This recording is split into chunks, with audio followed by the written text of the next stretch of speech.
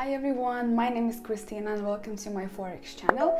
So in today's video, I would like to show you how to identify areas of a support and resistance, how to draw them in the correct way, and we're gonna do a little bit of analysis on my chosen currency pair, which is Euro USD. So before I will start drawing everything on a chart, I would like to explain you what a support and resistance means. It's basically horizontal lines on the chart where it shows how the price acted in a certain way in the past. So let me just go ahead into the video and you will see more in depth. Let's take a look on our monthly time frame for Euro USD, because this is how I would like to analyze and draw areas of sensitivity, simply because it's just more easier and more convenient for you, and I will recommend you do the same thing. So basically go from top to down. So let's say we will start drawing areas of sensitivity on a monthly, we will move on weekly, daily, and then on for hourly.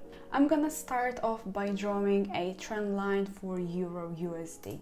So when I'm drawing a trend line, I'm basically looking for a zone where they have a multiple touches. So as you can see, I have drawn a trend line. In this case, this is the downtrend line. So as you can see, we do have a touch over here, one over here, third over here, and the fourth over here. So it just really shows that every time the price touched the trend line, it just bounced back to the direction, in this case the downside. After we have done drawing a trend line, we will have to move on and draw areas of sensitivity such as support and resistance. So we're just grabbing a rectangle tool, and when you are looking for a good support and resistance, you will have to find the zone with the multiple touches. So it's basically the same principle with the trend line. As many touches as you can find in that zone, the better the zone is. So in this case, I can definitely see a zone over here. So as you can see, we do have our support zone, and as you can see, we do have a touch in here, the second touch over here, the third here, and as you can see, the fourth touch over here. So what it means is basically any time the candlesticks touched our support zone, it shot towards the upside. Alright, so when we have done drawing our support zone, of course we do need a resistance. So in this case, we're using the same technique. You need to find a zone with the multiple touches. So basically a horizontal line with the multiple touches in there. So I'm just grabbing a rectangle tool and we're just gonna draw a zone. Okay, so we do have our resistance zones. So here you go.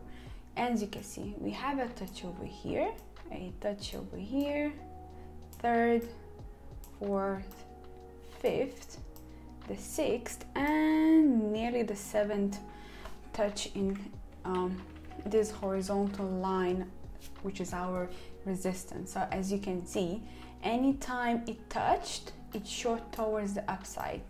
So it's basically respected the zone, in this case touch over here, shoot towards the upside, came back again, retested the zone over here and shot towards the upside, and it just kept happening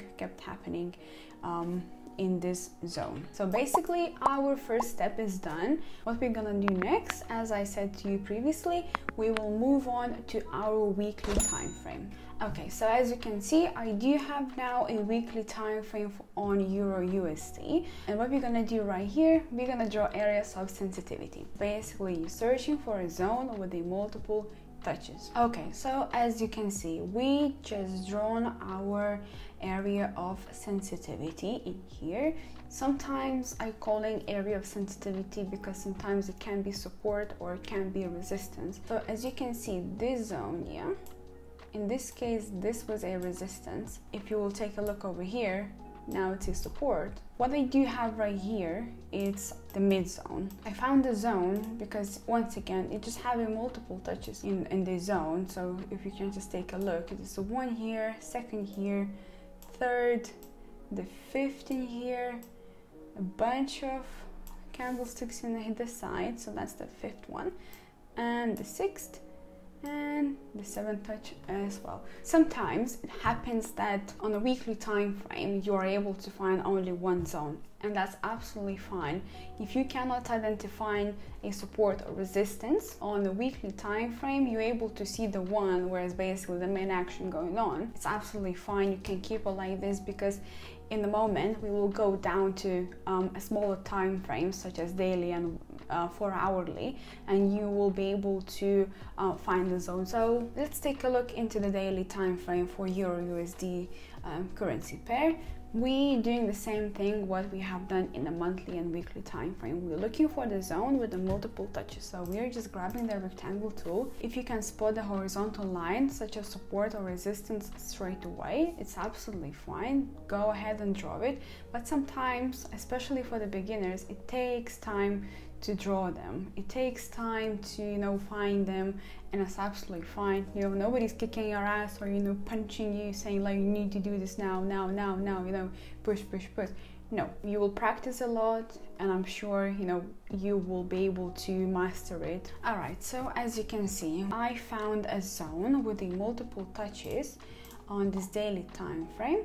So 1 touch, 2, 3, 4, 5 touches over here as well. What it shows again, it's basically every time they had a push, it just shot towards the upside because it respected this daily support. As you can see, we have our resistance. Once again, multiple touches in the zone as well. 1, 2, 3, 4, 5, 6 touches. What it means is that every time the candlesticks or the wicks touch this resistance zone, it shot towards the upside. Here you go. As you can see, when it touched, it shot. When it touched, it shot. Support and resistance needs to go together. They are like a couple. They need each other very much. Okay, so as you can see, we do have our daily support because of multiple touches. The same situation going on our resistance zone. Multiple touches, that's very good. What we're gonna do right now, we will jump on 4 hourly time frame. Okay, so we do have now. So sometimes in different time frames, you are able to identify or spot a trend line, because sometimes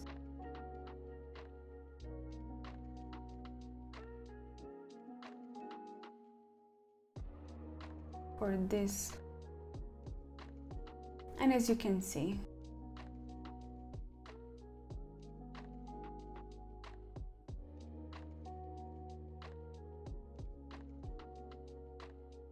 so at the same time, when it respected our 4 hourly trend line, it also shot towards the upside and respected our daily resistance zone. Basically, this zone stands for a good resistance. It didn't let the price break towards the actual zone. Okay, so we have a trend line drawn. We able to draw a support and resistance. As you can see, I found a pretty good and valuable zone on a 4 hour time frame.